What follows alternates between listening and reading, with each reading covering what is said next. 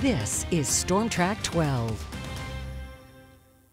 A pretty quiet start to your week for today, but we're tracking some much more active weather for tomorrow. But taking a look at satellite and radar right now, we are staying pretty quiet with just a few clouds passing overhead, and we are expecting to keep a mix of sun and clouds with us throughout the day today. But here's what we're tracking for tomorrow. This is a look at Tropical Storm Isaias on satellite and radar right now. It's making its way up toward the Carolinas, where it's actually expected to make landfall later today and into tonight. But it is expected to keep tracking up the East Coast, and it will have an impact on our weather for tomorrow. I'll talk more about that in just a minute. But current temperatures right now are in the 70s and 80s. Sydney at 77, Norwich and Greene both at 78 degrees, Binghamton at 74, Conklin's at 75 degrees, and Appalachian is at 82 degrees. For today, we could see a few isolated showers pop up in the afternoon and evening, but for tomorrow we're still keeping an eye on the track of that tropical storm because we are expecting some pretty heavy rainfall from that storm. But then after that, we're looking at some quiet weather for the rest of the week and some much more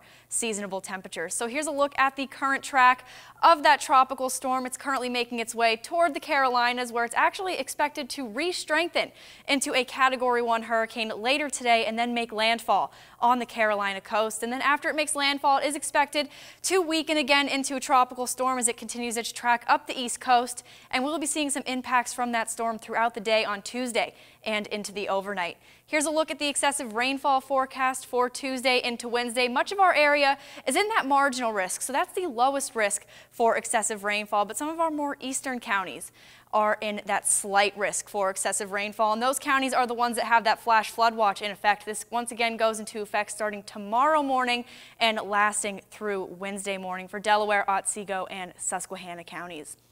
Here's a look at just what one model is projecting for rainfall totals for Tuesday into Wednesday. Once again, keeping that heaviest rainfall off to the east. Delaware and Otsego County seeing anywhere from about 2 to 3 inches of rain, but locally a few places could see a little bit more than that.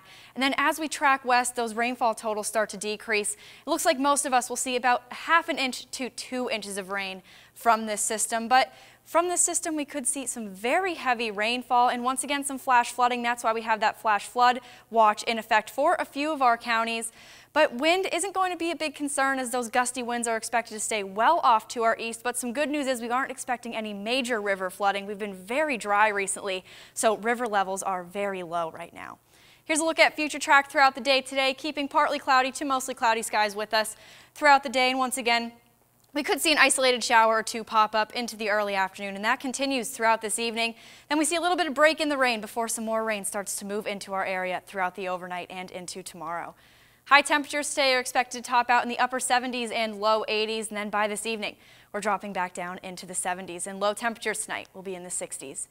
But here's a look at the rest of your 7-day forecast for today. Just a slight chance of a few showers with a high of 80 degrees. Most of us are going to see some rain from that tropical storm on Tuesday. A few showers could linger into Wednesday morning, but then we're looking at some quiet weather with much more seasonable temperatures for the end of your week.